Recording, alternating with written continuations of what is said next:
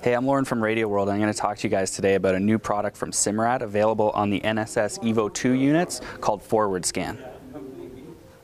So this is the transducer that comes with the ForwardScan. It's a through-hull transducer that'll fit a standard 2-inch hole. It'll extend down below the hull about 1.5 inches. So let's take a look at the unit and I'll show you what this technology is all about.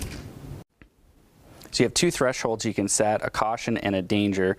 The caution shows up as yellow here. I've set this one to 15 feet. The danger shows up as red, and I've set that at 10 feet. So as my bottom comes up, you'll see the sonar screen change here to let me know that there's danger ahead.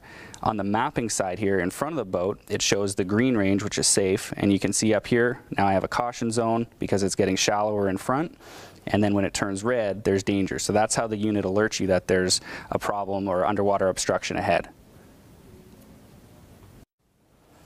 So it's very easy to create multiple pages here. We just go to our home screen and we can add a page. So we have all the information we need at hand. We can do our forward scan, navigation screen, and a chart screen. Save that.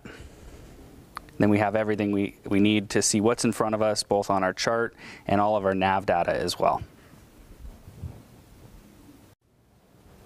So the ForwardScan is available with any of the Simrad NSS Evo 2 units. They're available in a 7, 9, 12, and 16-inch display. When you package it together with the 7-inch display, you're looking at about $2,100. So this is the first time forward-looking sonar has come to the recreational market at a very reasonable price. So take a look at radioworld.ca for more of Simrad's products.